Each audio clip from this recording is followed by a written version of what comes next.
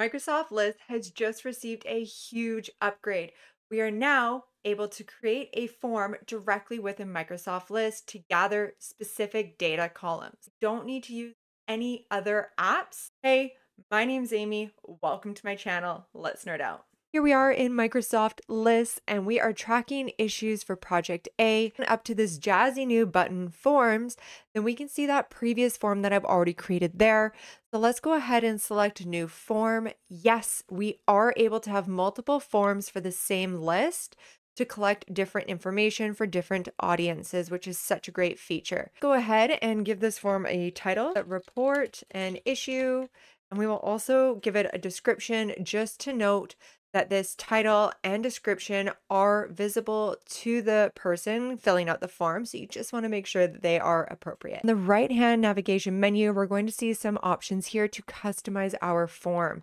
And the first section is to select the fields that we would like to add or include to our form. And you'll notice right away that all of them are selected. So let's go ahead and deselect these. And we're going to see this warning pop up here. And it's just letting us know that one of our fields is required and we are deselecting that. So that's just a really handy little feature there, but we are going to go ahead and click hide. And go ahead and just select the columns in the list that we would like to include in our form. So these forms are a great way for us to isolate and collect data without sharing the entire list. To have our fields in there, we can go ahead and reword any of these titles or descriptions. So this is a great way to tailor these items to the audience that the form is designed for without altering the list itself. Okay, so we have this form coming together to report an issue, but we don't have anywhere that specifically defines the location. So what we can do is head on down to this add new field, and this is going to create a column in the list, which is awesome because we can add it rather than going back into the list and adding it and then coming back to the form.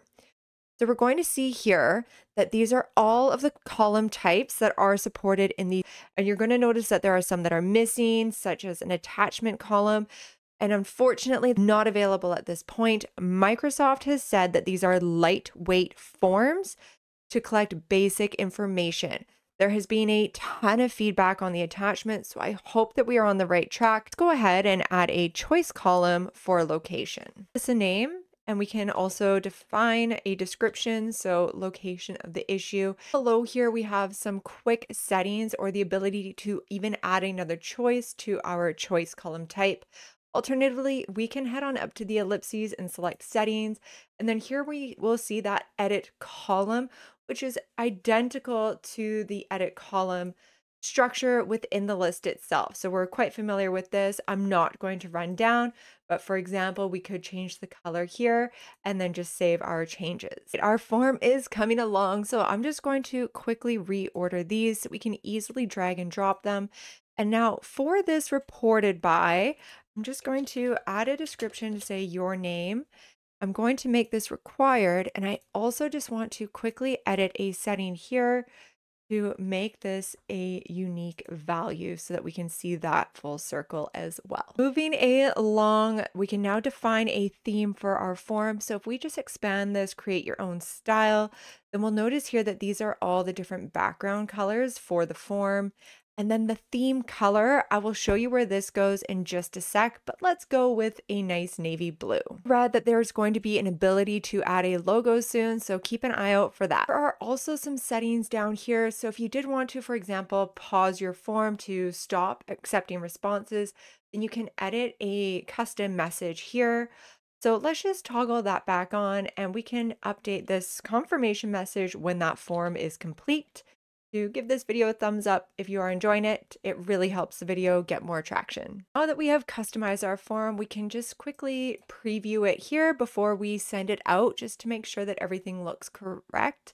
And that little cement button down at the bottom here, we'll notice that that is the navy blue. So that is where that theme color appears. So our form is ready to be shared. So let's click send form and select the link to our form. The link can then be shared however you like. So in an email, in a Teams chat, or even on a SharePoint site. If someone goes to use the link, it's important to note that they need to be logged into their Office 365 account. This is a limitation with the list forms compared to, for example, Microsoft Forms that can be collected publicly. List forms can only be used within your organization. To draw your attention to this message here that has been automatically added and indicates that this form submission is not anonymous.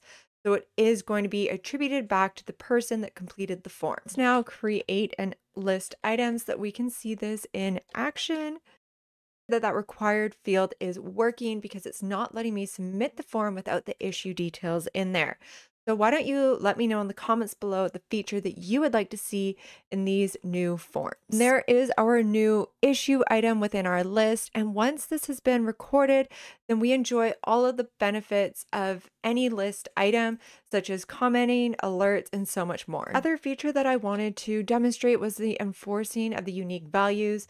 So we've already created a form submission with myself, and let's go ahead and see if that form is going to submit. And it's not, that unique values is working, and it's not letting us create duplicate submissions. Right, we are wrapping up here. So let's just quickly head on back up into this forms menu.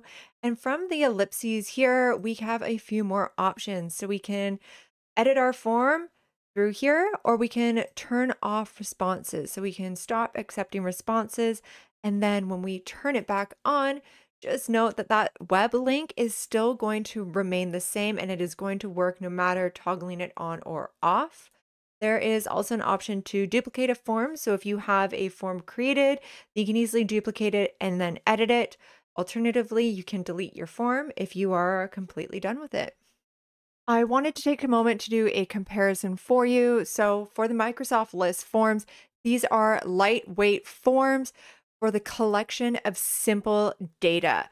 So again, it's also that transparent submission where the person that completes the form, we will always be able to identify that person from the form submission. And lastly, it's for internal collection only. We can only collect the information from people within our organization, and they need to be signed in to their Microsoft account in order to complete the form. Moving on to Microsoft Lists with a combination of Forms and PowerAutomate or PowerApps. This provides more customization, and we are also able to add branching and collection of attachments. So we're able to collect much richer data than the lightweight or simple data collection within the list forms. This can also be an anonymous submission, and we can also have the ability for it to be internal or external collection, and you don't need to be logged into an Office 365 account. Now, here is a quick side-by-side comparison. So if you wanted to take a quick screenshot of that. I also just wanted to provide a quick slide on some features to come in the future. So we have that, of course, the public collection without a login so that we can streamline this data collection process, as well as a redirect link after the form submission. So right now, when you complete the form, it just takes you to that thank you page, and there's no option to redirect to another form submission or anywhere else. So a little bit more functionality on that last page there, as well as, of course, the branching logic like we've seen in PowerApps or PowerAutomate. This is definitely for more complex data collection types. And then also a signature field. So this one is quite interesting, but some people are using forms to collect a signature. So it would be great if we could add this into this new feature as well. And of course, the collection of attachments or images, which is a huge one. I have done another video here on how to use Microsoft Forms and PowerAutomate to collect attachments if you would like to check it out. Thank you for watching this video to the end. I do hope that I've helped you discover your inner nerd today. If you haven't already, then please give this video a thumbs up. It really helps to get traction in a saturated algorithm. And also let me know in the comments below what feature you would like to see released in the next update of Microsoft Forms within Lists. All right, we will catch you on the next video.